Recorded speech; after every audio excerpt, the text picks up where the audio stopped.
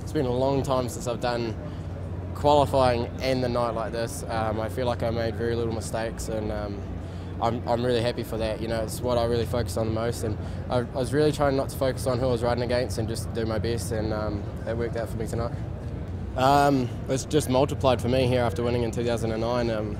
I didn't really see it happening again. It's really hard to win here. It's such a small course, and so for me to really make it work this weekend is huge, and yeah, it's just good vibes.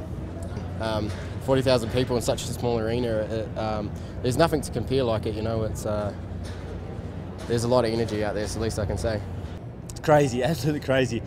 As soon as you do a trick, like the very first trick I did, they just went insane, and it just makes you feel so good out there and so pumped up. It's so excited.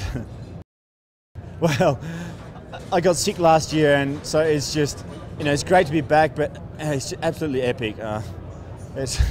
Words can't describe it. It's such a great feeling and awesome place. Do you want Bueno, me siento muy contento con la tercera posición, ya que creo que es un poco pronto, ¿no?, para empezar a competir, pero como digo, contento con mi ronda y con la tercera plaza.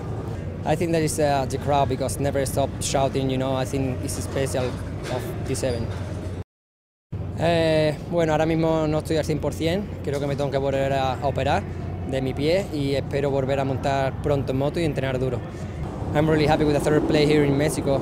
I know that it's really soon for start riding again, but I'm really happy with the third place in the Rebels Fire in Mexico. Yo creo que el público, yo creo que hay un público increíble que nunca para de gritar y yo creo que hace especial este evento.